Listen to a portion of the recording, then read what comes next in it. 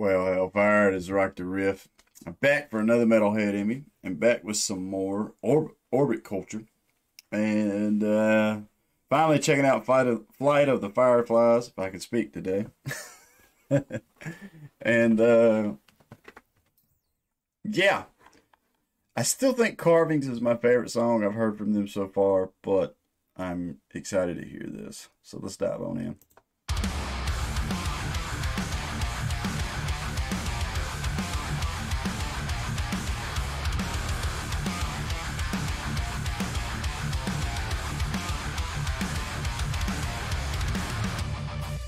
Hell yeah. Once again, Orbit Culture's tone is fucking killer.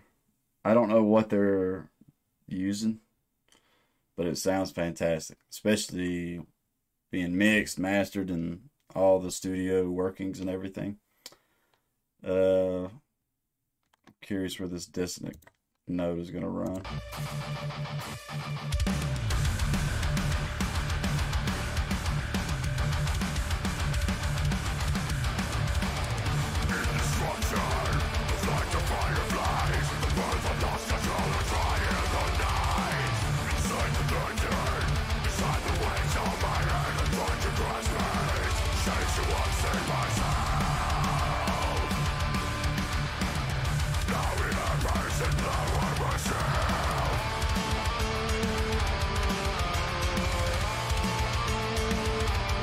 Okay.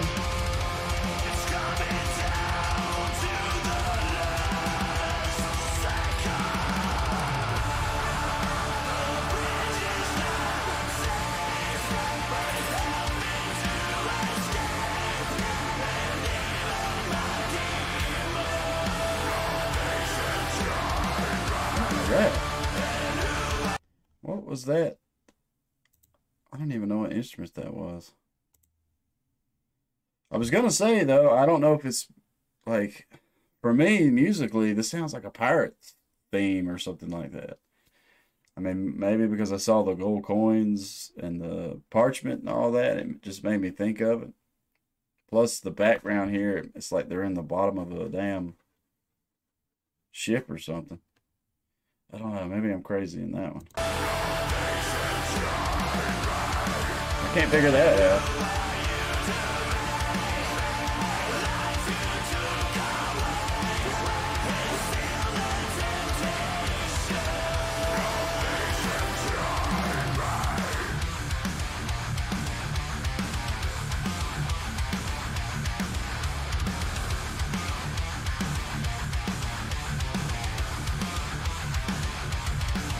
I like that riff.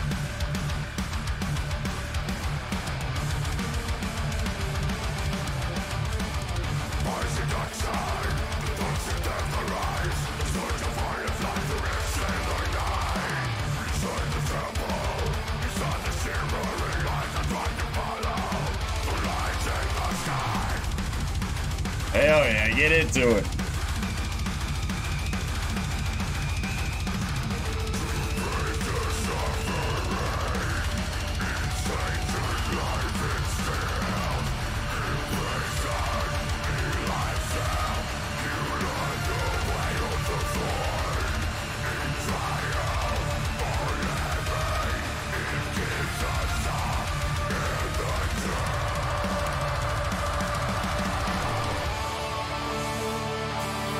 I really dig that section of the song.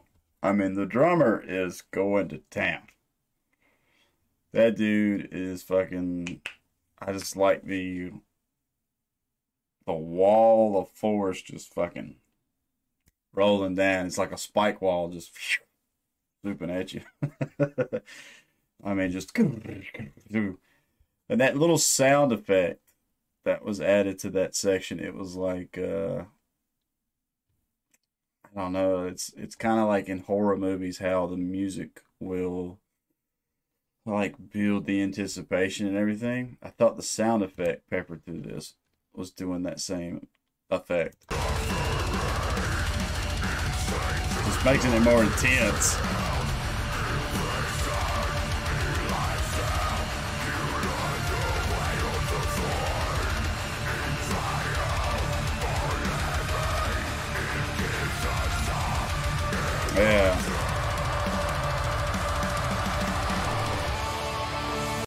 love that fucking drum fill right there. That was pretty slick. But that section's already intense, and then that extra, I don't even know. There's two effects so far I've heard that I'm like, I mean, I know every sound in the world could be played on a synth if it's programmed or that whatever the hell goes into that. But like, I am digging this track a lot. I'm liking, to me, Flight of the Fireflies compared to some other Orbit Culture songs I've heard is going. It's like, it's pretty progressive.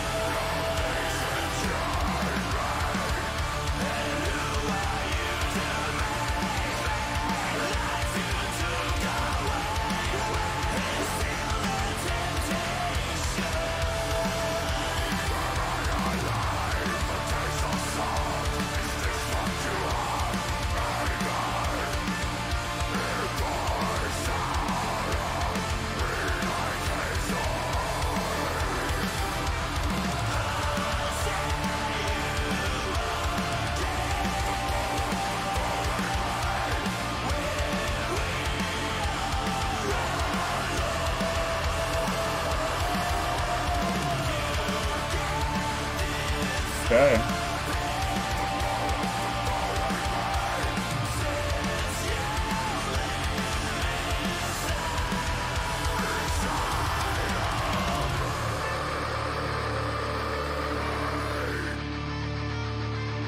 Yeah, now I can hear that riff. I do feel like, I don't know, the chorus of this track isn't hitting home for me. It's a little too uplifting for my personal taste. I mean, I know it's intense, I know it's distorted and all that. It's just I think I like the verses and then the more gritty, low down sections of this track a lot more. That riff is slick.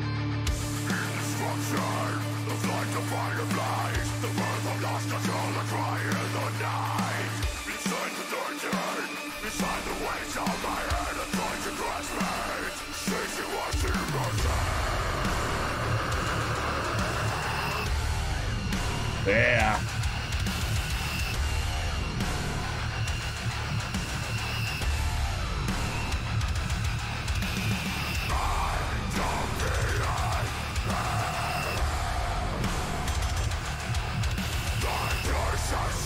Fuck yeah, I like this breakdown.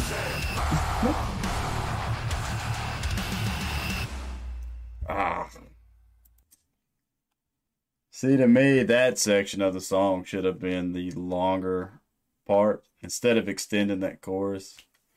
But that's all personal preference. It's not like any part of the song is bad. It's just I mean, this is the most replayed part. So apparently me, along with a lot of other motherfucking people, like this part a lot.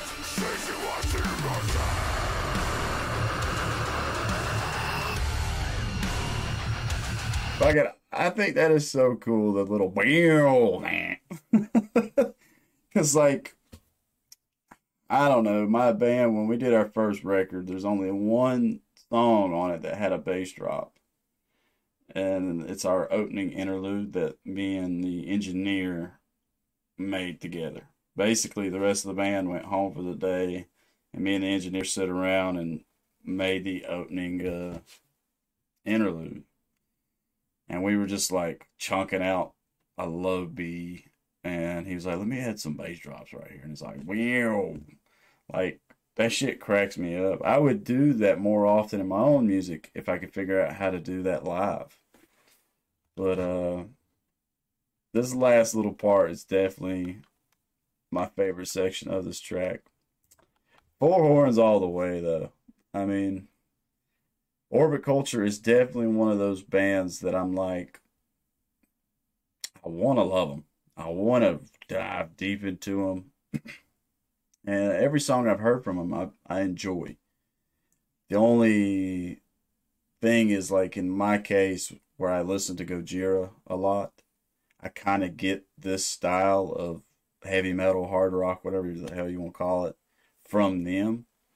But at the same time, Orbit Culture is starting to really give them a run for their money. Because Orbit Culture's guitar tones and stuff, I really dig. I like a modern uh tone. And then at the same time, all three of the guitars, I want this dude's guitar. Well, I don't want an Epiphone, if that's what that is. I want an Explorer model, but just not an Epiphone Explorer model. And then the Solar Flying V. If I could get a good shot of it. My bitch. I thought that was it. There we go. I want that guitar. I at least want to try one out. I have yet to have my hands on a Solar or Solar, however the fuck you say that. I say Solar. And then the Dingwall bass.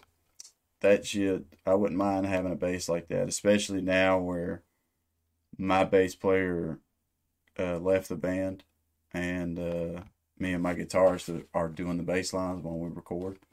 It'd be nice to have a badass Dingwall to play with. I already gave it a rating. 4 horns for sure, I think. Yeah. I dig this track. I still think Carvings, I don't know why that song is still my favorite, but I will say Flight of the Fireflies definitely gives Carvings a run for its money. Uh, in my case, if this was a darker song throughout, I think I would dig it more. I do like the fact that Orbit Culture, like, to me, their pacing was a little different than normal.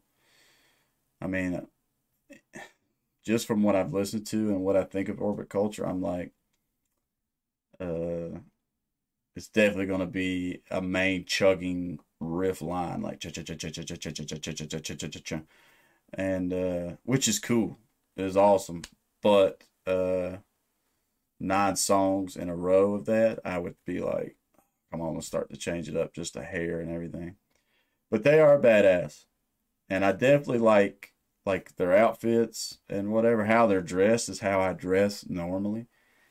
And the fact that even though they're shooting these music videos, they're not putting on, I don't know. I mean, costumes are cool as fuck. My music video I'm about to shoot this weekend, we're wearing cardboard night suits. But I guess when I see how they're dressed in the music video, I'm like, oh, these dudes would be cool as fuck to have a beer with. Like, party with them and fucking pick their brains about how they write music. Because I think that does interest me the most about Orbit Culture is how uh, how they write. I think in my sense, I have a way that I write, and so when I check out all these other bands here on YouTube, I'm drawing influence. But at the same time, like I don't even know how to word that. It's like I'm always going to write the way I write, just because when I have a guitar in my hands, that's how I play. But I definitely am curious how these dudes think of riffs compared to how I think of riffs and everything. If that makes any sense. Who knows? I'm fucking stupid. But yeah, I dig this song. I think it's a killer track. And if this is your first time to my channel, please leave a like, comment, subscribe. Tell me what y'all's thoughts are. Give me some more band suggestions to check out. And yeah. So stay positive, stay rocking, and I'll catch y'all in the next one.